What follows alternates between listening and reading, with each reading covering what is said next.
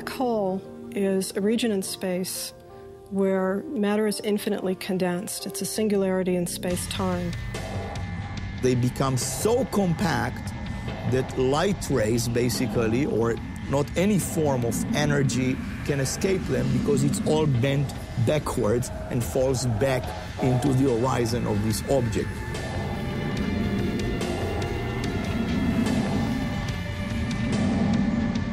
If you're closer to the black hole than a certain distance, you will not be able to escape anymore. And this distance is called the Schwarzschild radius, and it's also referred to as the event horizon. So if you're inside the event horizon, you will never get out anymore.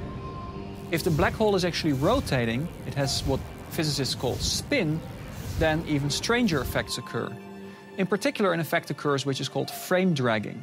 In this effect, essentially space and time close to the black hole are actually dragged around with it as the black hole itself rotates. And as a result of this, any particle close enough to the black hole, say you or a star, would only be able to rotate around the black hole in the same sense as the black hole rotates, because space is dragged so intensely that it is simply not possible to move in the opposite direction. It's like forcing a wind that is so strong that you can't resist it. There's no way to move forward, you can only move backward. The first black hole to be positively detected was named Cygnus X1. And the first astronomer to observe this, by definition, unobservable object was Tom Bolton. Well, you can't observe a black hole, as you point out, because nothing can escape from a black hole.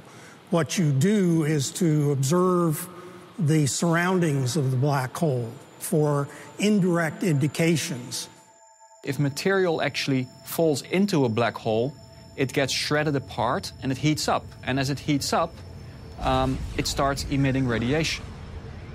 We can see evidence that matter is being thrown into the black hole because we see evidence of fast rotation around the black hole and matter getting very hot and emitting, for example, lines from ionized iron moving at very fast speeds. Because a black hole is quite massive, any material, for example stars, that move close to it will feel a lot of gravity. And as a result of this, these stars will move quite fast. For more about black holes, click on the questions below.